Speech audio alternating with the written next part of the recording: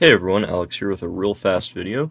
So I've got this old Core 2 era motherboard here, and I always kind of wondered what would happen if you took the CPU out while the computer was running.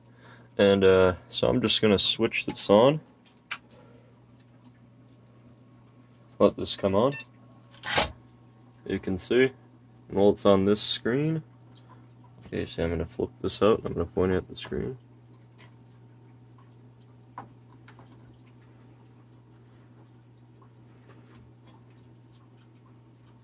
And it looks like it just shut off. Oh, now it's going again. The fan's going.